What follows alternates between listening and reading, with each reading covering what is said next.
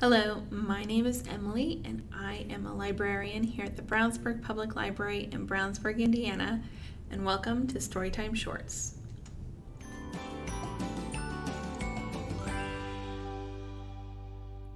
Thanks so much for joining me for this episode of Storytime Shorts. Our goal is always to share some fun things to do with your little one that also help support early learning, all geared towards kids ages 0 to 5 and their caregivers. Our library's summer reading program theme is All Together Now, and for this video we're focusing on helpers in our community. If we look, we can find helpers all around us. So we'll explore that with 3 songs today. I also have 3 book suggestions and a summer activity idea. As always, there is a table of contents in the video description that you can use to quickly skip or revisit any of these activities. Some people have a job where they can help people all day long. Can you think of some jobs like that? Let's see. Who helps kids learn in school? Teachers do, that's right. So this is the Community Helper song, and we'll do a few verses. The teachers teach the kids, the teachers teach the kids. Hi-ho, they help us so, the teachers teach the kids. Who else? Okay, who helps keep us healthy and well? Our doctor does, that's right, okay. The doctors keep us well, the doctors keep us well. Hi-ho, they help us so, the doctors keep us well. Who helps grow our food? Farmers do, that's right. The farmers grow our food, the farmers grow our food. Hi-ho, they help us so, the farmers grow our food. Lovely. Let's see, who brings us letters to our mailbox? The mail carrier, that's right. Mail carriers deliver the mail. Mail carriers deliver the mail.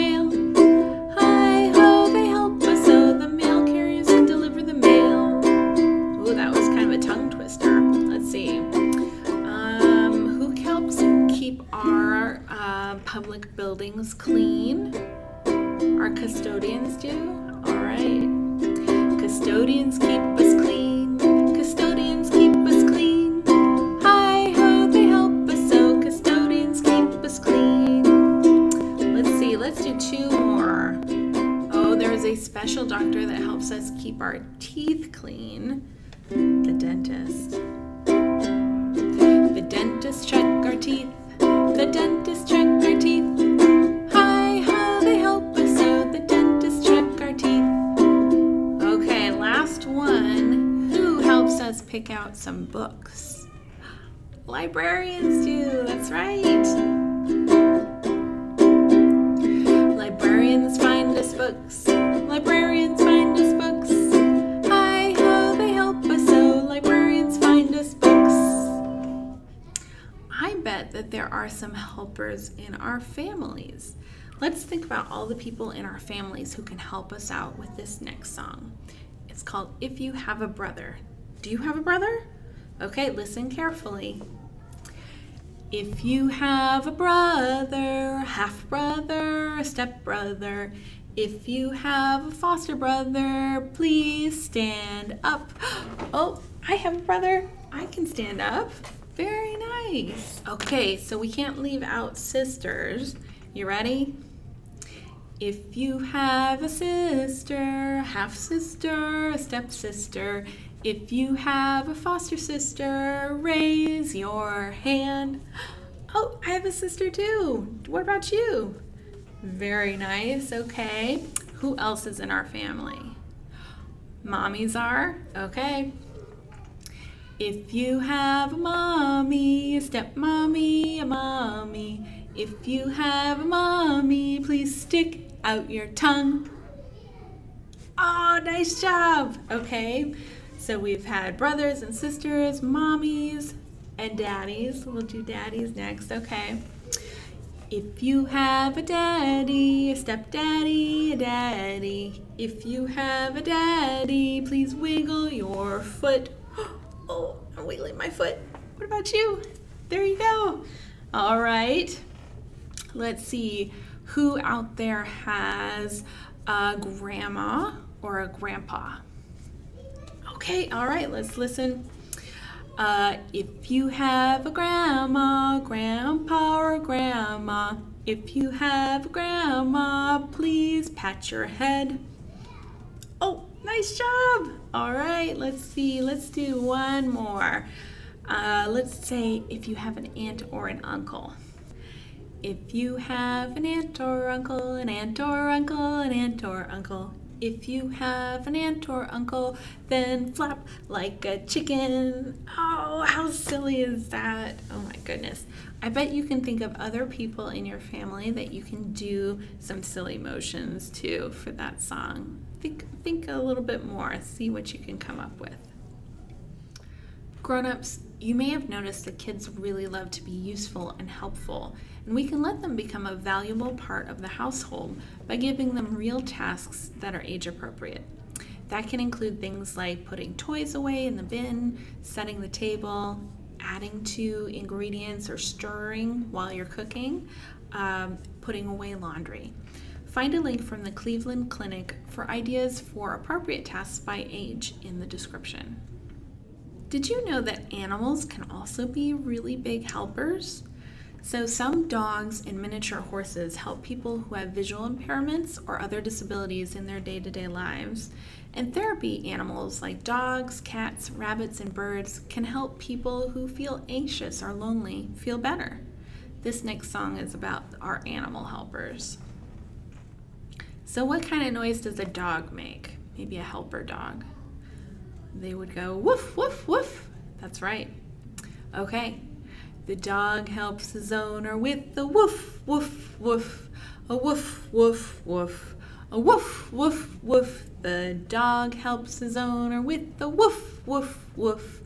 All day long. What about a cat? What kind of noises do cats make? Meow. That's right. Okay. The cat helps her owner with the meow, meow, meow, meow, meow, meow, meow, meow, meow. That cat helps her owner with the meow, meow, meow, all day long. Oh, what about the horse? It goes neigh. That's right. Okay. The horse helps their owner with the neigh, neigh, neigh, neigh, neigh, neigh. Neigh, neigh, neigh, the horse helps their owner with the neigh, neigh, neigh, all day long. Okay, what about rabbits? What kind of noises do rabbits make? They don't really make noises, do they? They're very quiet. So let's sing The Rabbit Helps Their Owner with a snuggle, snuggle, snuggle, because that's what they like to do. The rabbit helps their owner with the snuggle, snuggle, snuggle, a snuggle, snuggle, snuggle, a snuggle, snuggle, snuggle. The rabbit helps their owner with the snuggle, snuggle, snuggle, all day long. Nice job. So I have 3 books to share with you all about those helpers that we talked about earlier. The first one is called Clothesline Clues to Jobs People Do. This is by Kathryn, Heling, and Deborah Hembrook with pictures by Andy Robert Davies. And it is a kind of a fun guessing game kind of book. So it says, look at the clotheslines and see every clue. Who uses these things for the jobs that they do? So that's what our job is to figure it out. So let's do the first one.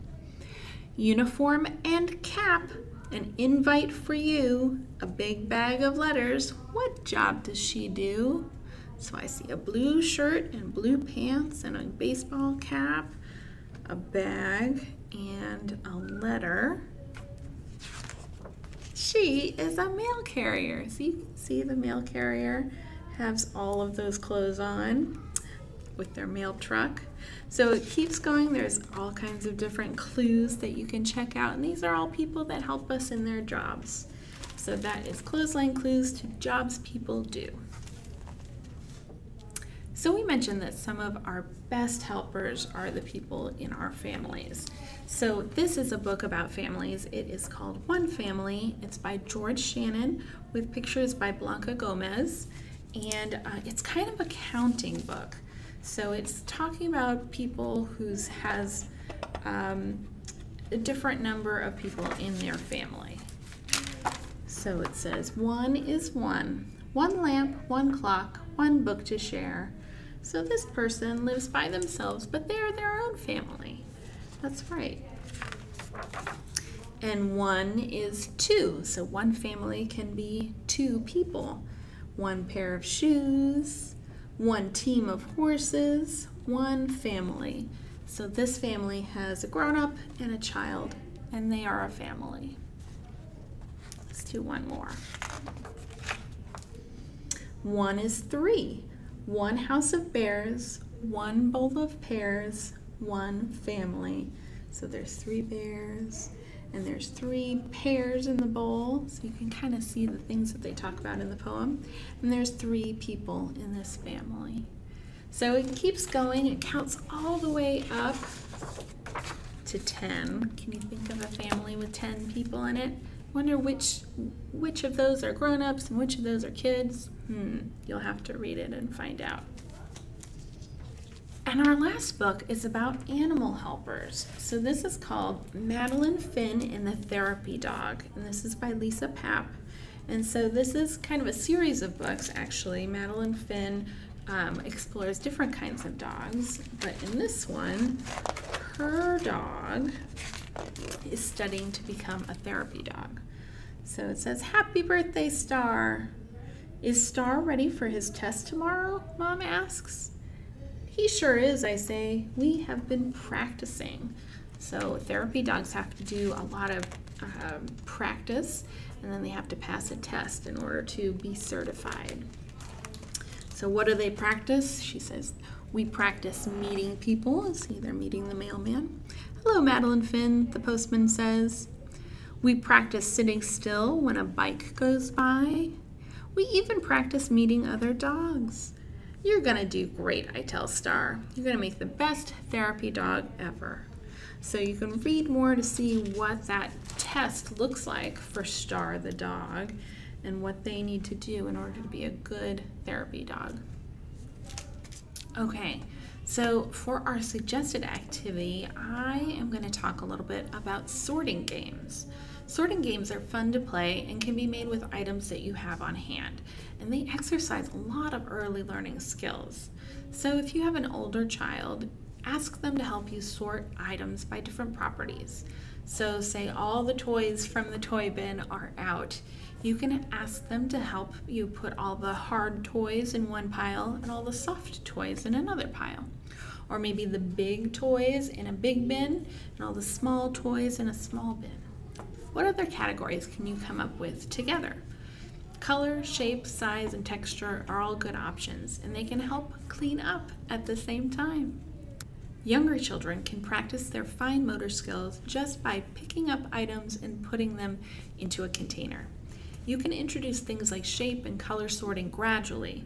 At our library programs, we have things like colored craft sticks to put into a box. Where's the purple? Where's the red? Things like that. Putting plastic balls into a box by their color, different colored balls. Or things like pom-poms. I just put them into just an egg carton, and they can use tongs or just their fingers to pick up the pom-poms and maybe put all the yellow ones together or all of the bigger ones together. That's a fun and just an easy way to do it. Remember that bigger items and the smaller items exercise different muscles in our hands, so mix it up. You could also try sorting cereal or crackers at snack time for an extra layer of fun. Thanks so much for joining me for this episode of Storytime Shorts. We'll see you next month, and in the meantime, you know what to do. Keep reading, keep singing, keep rhyming, and keep learning.